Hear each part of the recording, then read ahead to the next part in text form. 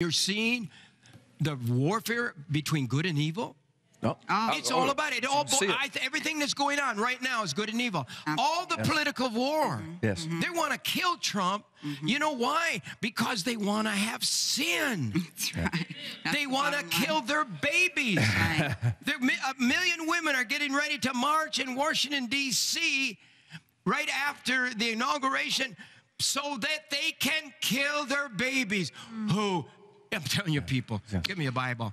If it was in the Bible that King, went and killed babies, and that the women of the city marched, a million women marched for the right to kill their own babies.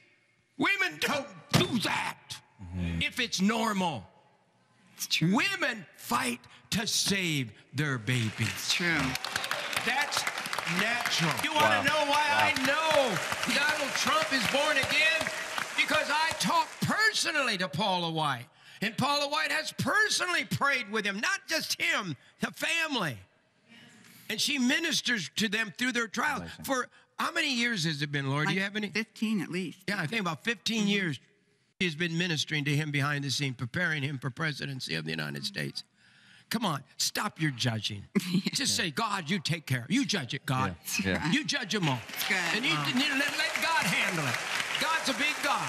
And, you know, looking way into the future, you've heard of the Bush dynasty. Maybe we'll see a Trump dynasty, because I've actually heard some of the people that are really connected to the Trump family have even told me that Eric Trump is a firm believer in Jesus. So, hey, what is the Lord planning? Exciting times. That's right.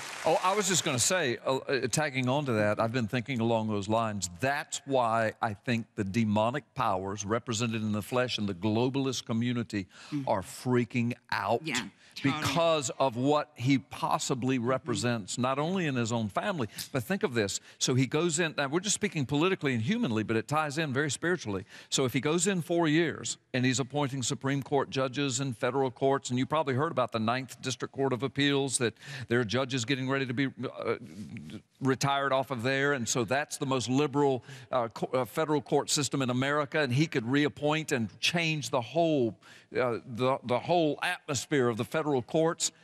But he could do that in 4 years. What if he goes in for 8? And what if Pence comes in behind him for 4 years or for 8 years? That could be 16 years. What if his people in his own family? I mean, they're watching this, and they're watching the building of the wall and the doing away with Obamacare and the rule of law returning and fighting abortion, and all of these things could go on for years and years and years.